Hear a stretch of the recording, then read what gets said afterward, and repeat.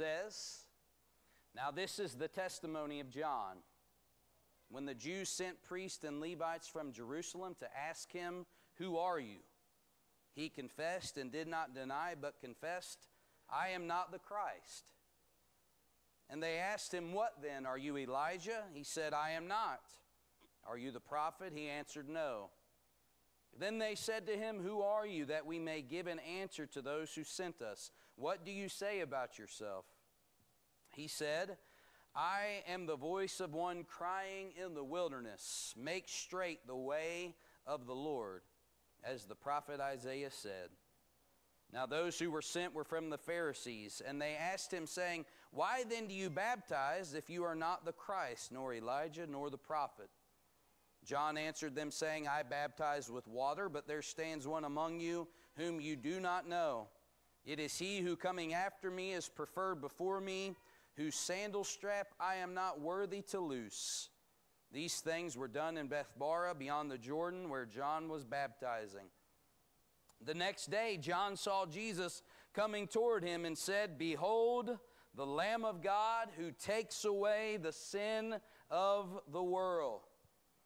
This is he of whom I said, after me comes a man who is preferred before me, for he was before me.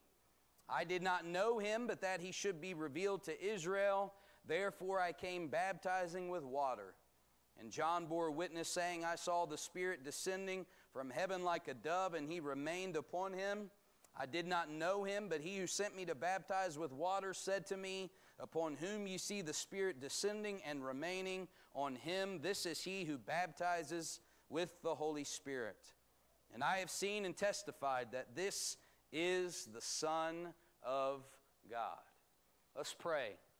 Father, tonight as we study your word, I pray, God, that you would lead us, guide us into all truth. I pray, Lord, that you would, by your Spirit, give us understanding. Lord, let us see Christ in all of his glory. Let us see the Lamb of God, as John pointed to, on the edge of the Jordan, who takes away the sin of the world. God, I ask tonight that you would anoint this time that we have together. Bless this time of study. Help us, Lord, tonight to draw near to you, to know you, to worship you, to serve you, God. In Jesus' name, amen. Amen. Tonight we are entering into a new section in our study of the Gospel of John, and we are beginning the narrative of the ministry of Jesus. And we have looked at the introduction over the last 3 weeks, this great prologue of this gospel, and we have seen the great glory of Jesus Christ. That in the beginning, it says in verse 1, was the Word, and the Word was with God, and the Word was God. That Christ is the Word, that He is the eternal Word, that He is the eternal God through whom or by whom all things were made. Not only that, but He gives light to all men coming into the world, that He is the source of all spiritual life. He is the source of all spiritual light to everyone that is born in the world. And then we read last week in verse 14 that great statement that the Word was made flesh and dwelt among us, and we beheld His glory, the glory as of the only begotten of the Father, full of grace and truth. That Jesus, the eternal God, was made flesh. He became man. Amen? He did not cease to be God, but He became truly man. And we read in the Word of God why this was, and we looked at several reasons why Christ became man. He became man to be our example. Amen? To live a life of full obedience to the will of God. To do what we could not do. To be our example. He became a man, number two, to be a sympathetic high priest, because He was tempted in all points as we are, yet without sin. And because He experienced all that we experience, He is a merciful and sympathetic high priest who knows what we go through, who has experienced what we experience. One of the clearest realizations of this took place in John 11 when he was standing at the edge of a tomb, and it says when he was there with Mary and Martha and all of the people weeping that Jesus wept. So he knows what it is like to cry, to experience grief and mourning. He is a merciful and sympathetic high priest to his people. Then we saw lastly why he came. He came to die. He came to die in our place. Hebrews 2 and verse 9, it says that he was made a little lower than the angels for the suffering of death, that he by the grace of God might taste death for every man. He became man in order to die in our place, to take the punishment for our sin in his body on the tree. And now we see John, after he has given us this great prologue, this great introduction, now we come to the narrative of the life and the ministry of Jesus. And he begins with the same narrative that you read about in the other Gospels with the forerunner, the man who went before Jesus. Look at this in verse 19. It says, "Now this is the testimony of John, when the Jews sent priests and Levites from Jerusalem to ask him, 'Who are you?'" Here we see John's testimony of himself. We've already, if you've been with us during this time of study, been introduced to John the Baptist. Jesus called John the Baptist the greatest one that has been born among women. He was the last of the old covenant prophets. John the Baptist was the prophet who broke the 400-year silence that was there between Malachi and the time of John's ministry. He broke the silence and he came preaching and proclaiming a message to the people of Israel. And if you have your Bibles, turn with me to the book of Matthew chapter 3, because we see the great power and the message that John proclaimed. Look at this, Matthew chapter 3.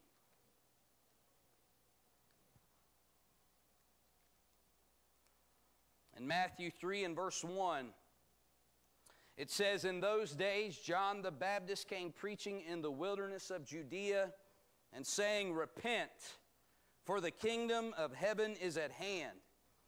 For this is he who is spoken of by the prophet Isaiah, saying, the voice of one crying in the wilderness, prepare the way of the Lord, make his path straight.' Now John himself was clothed in camel's hair, with a leather belt around his waist, and his food was locusts and wild honey. Then Jerusalem and all Judea and all the region around the Jordan went out to him and were baptized by him in the Jordan, confessing their sins." Here we see the great power of his ministry and the message of repentance that he was proclaiming. And we see that there were people from all Jerusalem and Judea, all the surrounding area, going out to him to be baptized. Think about the power of this man's ministry, that you have all of these people. He's not doing signs and wonders. We don't see any instance of signs and wonders in the life of the ministry of John the Baptist, but yet you have all of these people in Jerusalem and Judea and all the surrounding area of the Jordan going out to see him, going out to be baptized by him. And this is significant, because this act of baptism was not something that the typical Israelite or Jew would have participated in. In fact, this was something that a proselyte, a Gentile who was converting to Judaism, would have went through. They would have went through this rite of baptism. But here you see these people from Israel as if they were saying to God, "God, we have broken your covenant, and we are repenting before you, and we are coming." And it says that they were confessing their sins and being baptized in the Jordan by John. It was a baptism of repentance, where God's own people, Israel, were saying to God, "God, we are repenting. We're coming back to the covenant. We're coming back." But we see in the Word of God, and we're going to look at it here in a moment, that there was a group of people that did not receive John's preaching. They did not repent. The Pharisees and the leaders, the Sanhedrin, rejected the ministry of John. Turn with me to the book of Luke, chapter 7.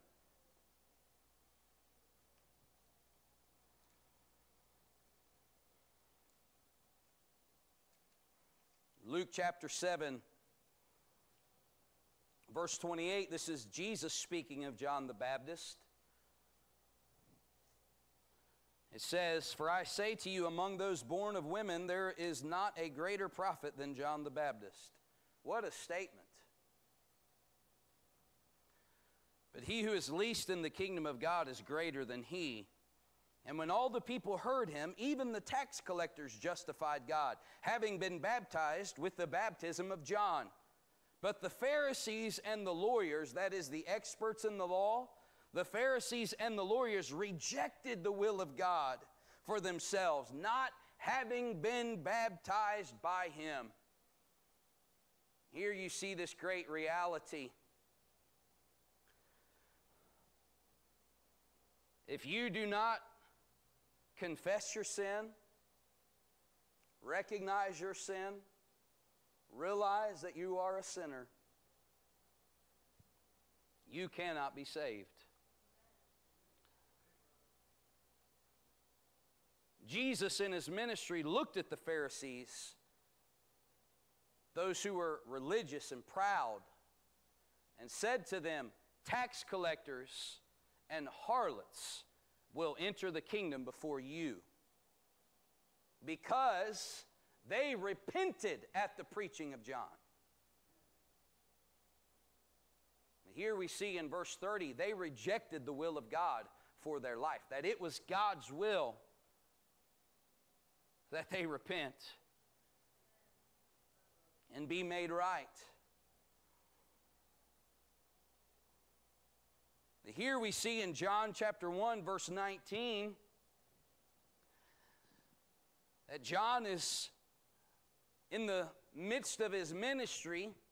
You have all of these people from Jerusalem and Judea and the area of the Jordan going out to him.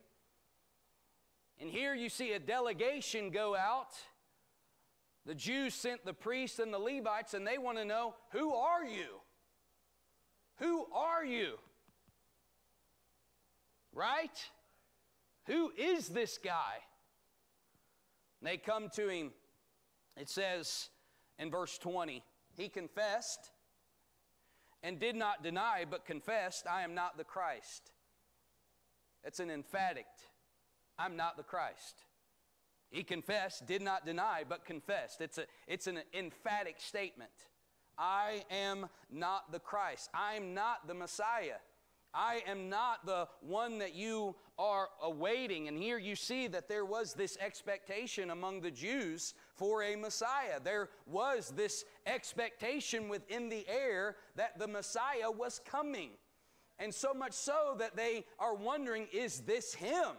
Is this the one? And he tells them, I am not him. It's also significant that John was not born under normal circumstances, right? Because his father went into the temple one day, Zacharias, and Gabriel appeared to him and told him, you're going to give birth to a son, you and your wife Elizabeth, even in your old age. And he even tells him that this child will be great.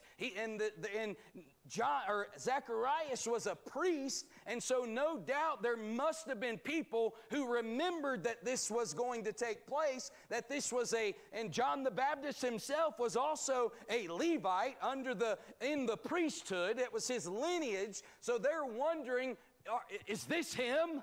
Is this the guy?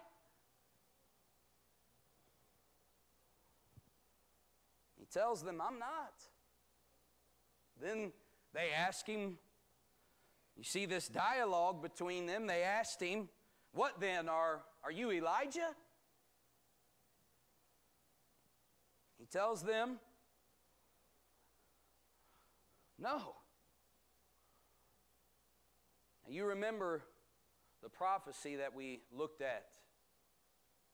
Malachi chapter 3 and verse 1 and Malachi chapter 4 and verse 5.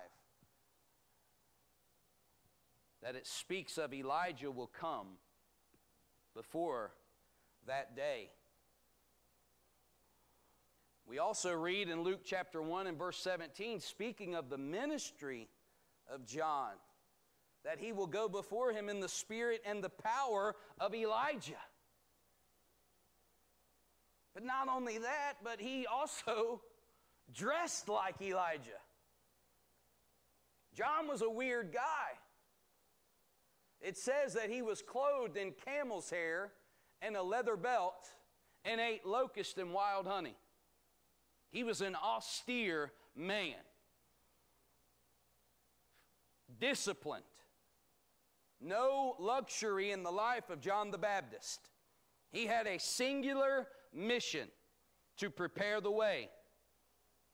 And they ask, are you Elijah? It's interesting, in 2 Kings 1 and verse 8, it says Elijah is described as a hairy man wearing a leather belt. Then they ask him, are you the prophet? Not just a prophet, but are you the prophet? And they were waiting on the one that Moses prophesied about. In Deuteronomy chapter 8, he said that God would raise up a prophet like unto me. Him you shall hear. And so they were waiting for the prophet, like unto Moses. And he says to them, no, I'm not him. Verse 22, then they said to him, who are you? We got to give an answer. They've sent us. What do you say about yourself? Right? We've got to take an answer back. We've been sent by this delegation to find out who you are. So who are you? Verse 23, he said, I am the voice of one crying in the wilderness, make straight the way of the Lord. He tells them, I am the one that was sent before to cry out in the wilderness, to make the way straight for the coming Messiah. That's his whole ministry. That was why he was sent. He was sent before to prepare the nation of Israel for the coming of their Messiah. You get that picture that he was a voice in the spiritual wilderness of Israel. He broke in through the silence and he cried out to them, repent, the kingdom of heaven is at hand. The Messiah is almost here. You need to be ready for his coming. And he says, that is who I am. That is my entire ministry. Verse 24. Now those who were sent were from the Pharisees. And they asked him, saying, why then do you baptize if you are not the Christ, nor Elijah, nor the prophet? Pharisees, they were the religious of the religious among the Jews. They were the experts of the law. In most instances in the narrative of the gospel, they are the chief enemies of the Lord Jesus within his interactions. And they say, if you're not any of those, then why are you baptizing? As if to say, who gave you this authority? He says to them, verse 26, I baptize with water, but there stands one among you whom you do not know. It is he who is coming after me, who is preferred before me, whose sandal strap I am not worthy to loose. Here we see John tells them, all I can do is take you down into water. But there's coming one after me so much greater, I'm not even worthy to stoop down and untie his sandals. Here you see the humility of John the Baptist. He was always pointing people to Jesus. In fact, later on in John chapter 3, when his own disciples are mad that more people are actually going to Jesus than him, he tells them, this is why I came. This is the whole point for why I came. And he makes that famous declaration, he must increase and I must decrease.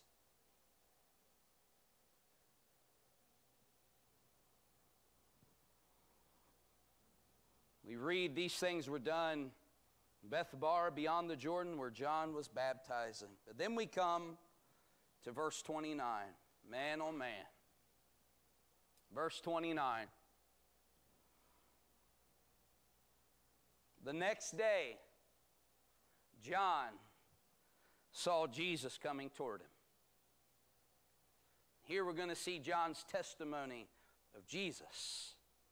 We looked at John's testimony of himself, but now here we see John's testimony of Jesus. He's standing there and he sees Jesus coming toward him. Now, can you get a glimpse of this?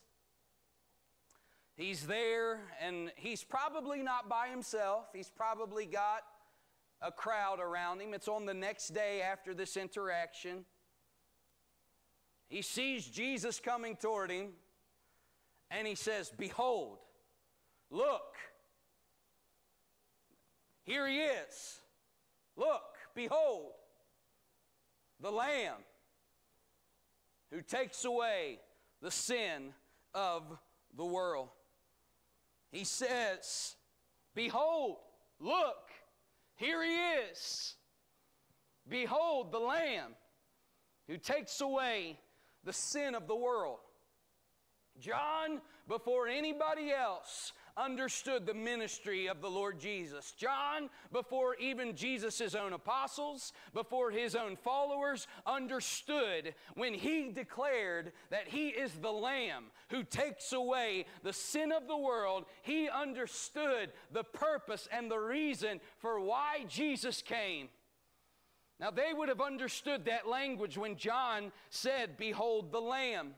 They would have been familiar with lambs. They would have understood what the significance of what he was saying. In fact, it wouldn't be too much longer where they would be celebrating a feast called the Passover, where they were remembering God's deliverance that he had accomplished for them in bringing them out of the land of Egypt. And you remember what happened on that last night before they were taken out, that the Lord told them in Exodus chapter 12 that this is going to be the last plague that is going to come on the land of Egypt. And he told them, he instructed the children of Israel, he said to go and select a lamb of the first year. And he said on the 10th night of this month, go and select a lamb and set it to the side and make sure it is without spot or blemish, right? And then on the 14th night at twilight, you are to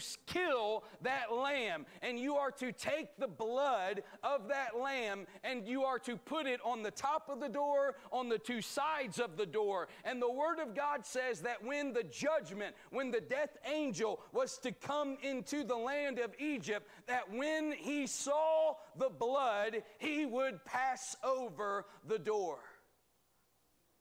That when the blood was observed, judgment would not come.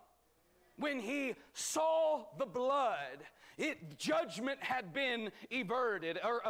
And you realize tonight, listen church, when the Lord sees the blood, amen, there is no longer any condemnation to those who are in Christ Jesus, right? When he sees the blood, there is forgiveness of sin, amen. When he sees the blood, and he calls him the Lamb of God. In Genesis chapter 22, we read, when Abraham went up the mountain with Isaac, you remember this, when the Lord tested him, and he was about to bring that knife down into the chest cavity of Isaac, and the Lord said, no. Right? And there was a ram that was stuck in the thicket, right? Right? It pointed to what we see here in John chapter 1 and verse 29. Every day when the high priest went to the temple, Every day in the morning they would take a lamb and sacrifice it. Every evening they would take a lamb and sacrifice it. Day after day, can you see the sons of Aaron going back to their dwelling with blood stains on their feet every single day? Day after day, year after year, month after month. It could never take away sin. It could never take it away completely. But John says, behold the Lamb, the one sacrifice, the final sacrifice that takes away the sin of the world. He's called the Lamb of God. He's the Lamb of God, number one, because He was submitted to God. He was fully submitted to do the will of His Father. He said, I have not come to do my own will, but the will of Him who sent me. He lived a life in full subjection to the will of God the Father. You and I rebel against God. Adam rebelled against God. Everyone that has ever been born into this world has rebelled against God. But Jesus Christ lived a fully submitted and committed life to the will of the Father, and He did not sin. He did not sin. He was the submitted Lamb. Secondly, He was the tested Lamb. You remember how they took that lamb and they set it to the side, and for 4 days they examined that lamb? For 4 days that lamb was there, and they looked at it. They probably walked by it. They probably looked at its fleece. They looked at the wool. They looked at every part of that lamb. Jesus was the tested Lamb. There was no blemish in Him. There was no defect in His character and in His obedience to the will of God. He's the Lamb.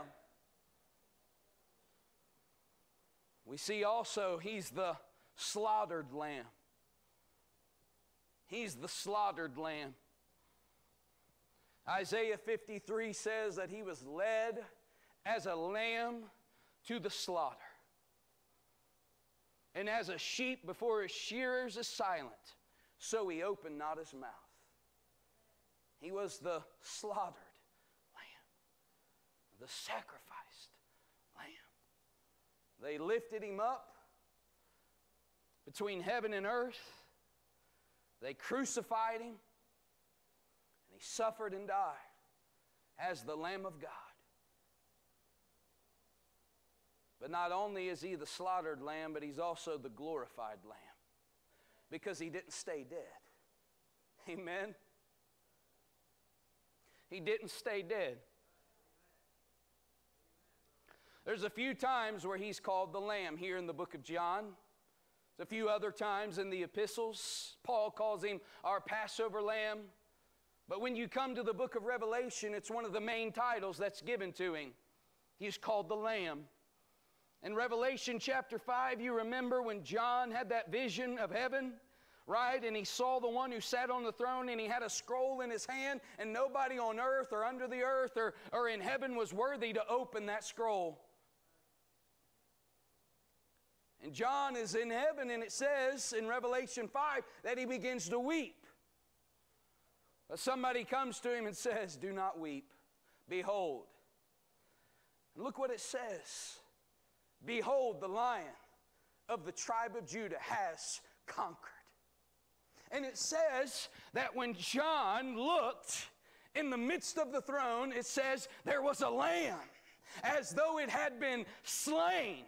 Right? And it is standing there, right? And they sang a song in heaven when they saw this, and it says they began to proclaim, worthy is the Lamb who was slain to receive glory and honor and power and majesty. He's the glorified Lamb. Amen. The submitted Lamb, the tested Lamb, the slaughtered Lamb, and the glorified Lamb. He is the Lamb of God who takes away the sin of the world. That was why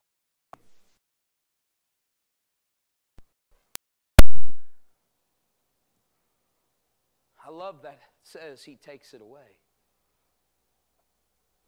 Cried out in John 19, it is finished. It's finished. That means it's paid in full, right? It's paid in full. That if we come to Him, we don't add anything to the work, right? It's paid in full. He is the Lamb of God who takes away the sin of the world. He goes on and he says in verse 30, "This is he of whom I said, after me comes a man who is preferred before me, for he was before me. I did not know him, but that he should be revealed to Israel. Therefore I came baptizing with water." John says, I did not know him. Now, John and Jesus were cousins. We know that from the book of Luke. But John had been, it says, dwelling in the wilderness till the time of his manifestation. And he may not have known his cousin. He may not have grown up nearby him. He says here, I did not know him. And then it says in verse 32, "And John bore witness, saying, I saw the Spirit descending from heaven like a dove, and he remained upon him. I did not know him, but he who sent me to baptize with water said to me, Upon whom you see the Spirit descending and remaining on him, this is he who baptizes with the Holy Spirit." John here recounts the baptism of Jesus. Now, presumably, just looking here at the context, this is 6 weeks after the baptism of Jesus. Because what took place immediately after Jesus' baptism? He was driven into the wilderness for a 40-day period. And now he comes back, and John sees the one that he baptized. He sees the one that he took into baptismal waters those 6 weeks earlier, and he bears witness to him, and he says, I did not know him, but the one who sent me to baptize told me, when you see the Spirit of God descend upon him, it's him, right? When you see this happen, we know in the Word of God that when Jesus was baptized, the Holy Spirit in visible form came down, and it says remained or alighted upon him. That is, remained upon him. The Holy Spirit in the form of a dove came down, and then a voice was heard from heaven, "This is my beloved Son, in whom I am well pleased." And John said, when I saw that, the one who told me, the one who sent me, upon whom you see the Spirit descending and remaining on him, this is he who baptizes with the Holy Spirit. The Lord told him, when you see this, it's he who's going to baptize with the Holy Spirit. Now, John, you remember, could only take people into water, right? John could only take them down in the water. Really, that's all any of us can do. That's all I can do for you. Even as a pastor, that's all I can do. I can only take you down into the water, right? I can't baptize you in the Holy Ghost. I can't give you a new heart. I can't baptize you into the body of Christ. I can't clothe you with power from on high, but Jesus can. Amen. Jesus is the one who makes men new. Jesus is the one that baptizes us into the body of Christ. Jesus is the one who baptizes us with the Holy Spirit. Amen. He is the one that makes us brand new. He's the one that can give you a new heart. Men can only take you to water. Men can only take you so far. But if you come to Jesus, He can make you brand new, right? He can take you and baptize you and take away your sin. He can take away your past and make you a new creature. He's greater than John.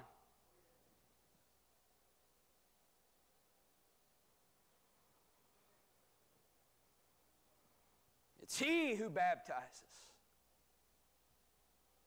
Christ is the Holy Spirit baptizer.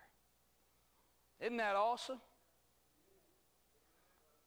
If you've been baptized in the Holy Ghost, it's Christ that did it. Isn't that awesome? You've been made new, given a new heart, baptized into the body of Christ. It's Christ who did that. It's Christ. He is the Holy Spirit baptizer. And then verse 34, he says, and I have seen and testified that this is the Son of God. And I have seen and testified that this is the Son of God. He is, church, He is the Lamb of God who takes away the sin of the world.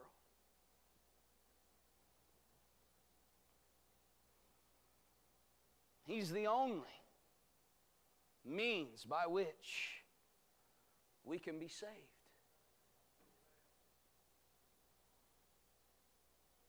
Peter said, Acts chapter 4, verse 12, nor is there salvation in any other, for there is no other name under heaven given among men whereby we must be saved. There's no other mediator between God and man. He is the way, the truth, and the life. And He is the Lamb of God. You realize that on that cross, man, God help us not to ever take that for granted. That our sin, my sin, your sin, was laid on Him. Amen? That's a scandal. That's scandalous. That is a stumbling block to people. Because every other form of religion, it's always you working, you doing, you being good enough, you, right? It's always you. The gospel comes along and says you will never be good enough. You will never be good enough. In fact, your good deeds, where you are trying to earn, are filthy rags because they are so tainted with your sinful nature that even when you do a good deed, it's like a filthy rag before a holy God.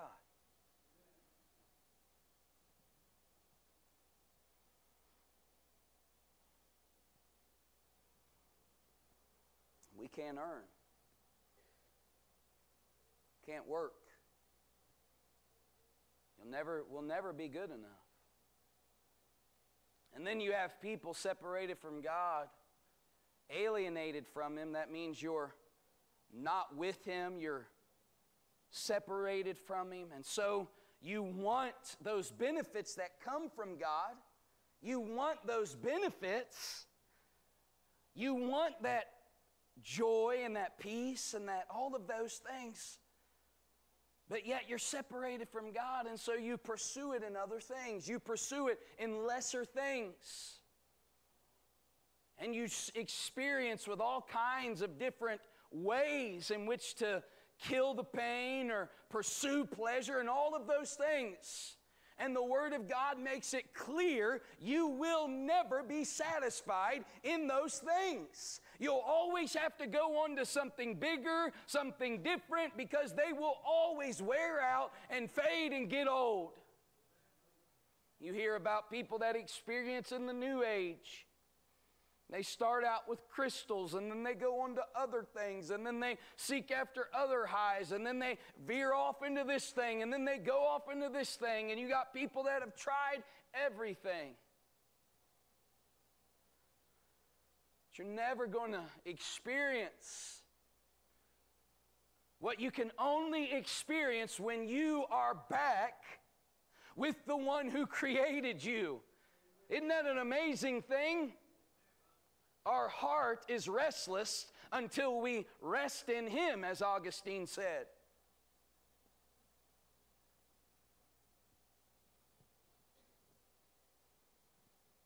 So you have people trying to be good enough, trying to appease their conscience by doing good deeds and patting themselves on the back, but it won't get you to heaven. Praise God for people who build hospitals and donate to all of those things, but you won't get to heaven because of that.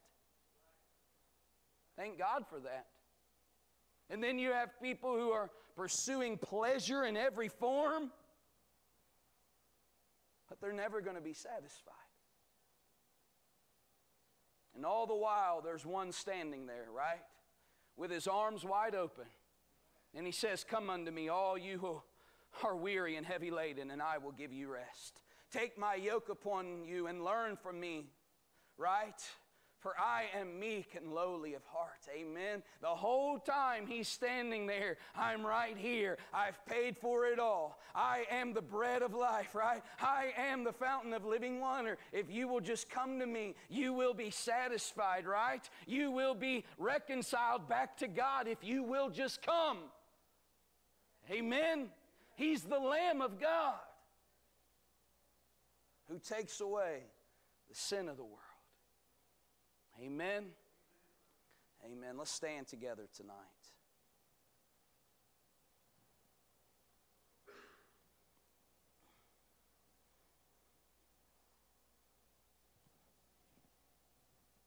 How many are thankful for the Lamb of God?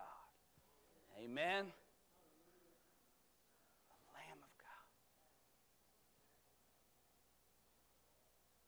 What can wash away my sin? Nothing but the blood of Jesus. What can make me whole again? Nothing but the blood of Jesus. My hope is built on nothing less than Jesus' blood and righteousness. I dare not trust the sweetest frame, but wholly lean on Jesus' name. There is a fountain. It's filled with blood. It's drawn from Emmanuel's veins. And sinners plunged beneath that flood lose all their guilty stains. Amen. Jesus said that if anyone will come to me, I won't cast them out. Man. He said, I won't cast you out if you'll come. Amen. Tonight, if you're away from the Lord, you don't know the Lord Jesus, He paid for your sin in full. He died for you. He came to make you brand new. He is the one who baptizes with the Holy Spirit. He's the Lamb who takes away your sin, my sin. He's the one that will save anyone who will turn from their sin and come to Him. He'll save. He's mighty to save. Amen? He'll save you right now. Isn't that awesome? You come to Him, He'll save you right now. Amen? If you are away from the Lord tonight, come back home. Amen? Just come back home. You ain't going to find anything out in the world. How many have tried the world and would say, you ain't going to find it out there? I've tried it. It's pleasurable for a season, but the end of it is what? It's death. Come back home. Just come back home. Just come back home. Amen? Let's pray together. Lord, thank you so much tonight for your word. Thank you that you are the Lamb of God who takes away the sin of the world. Thank you, Lord, that you loved us so much that you took up a cross. You died a death you did not deserve to die. You died a death that I deserve to die. You paid a price that you did not owe, but I owed it, God. But you paid for it all in full. And Lord, now you stand there and you said that whosoever shall call on your name, they shall be saved. Lord, we know right now that grace and mercy are extended to everyone. Everyone who hears the voice of the Son of God. Everyone who responds to that call, you will make new, cleanse, and forgive. And Lord, I pray tonight that for somebody here that's away from you, Lord, I pray, God, that they would come home. God, that they would come home. That they would come home, Lord. That you by your Spirit would just melt their heart. God, let them realize that you love them. You love them, Lord, with an unfailing love. In Jesus' name, amen. Amen.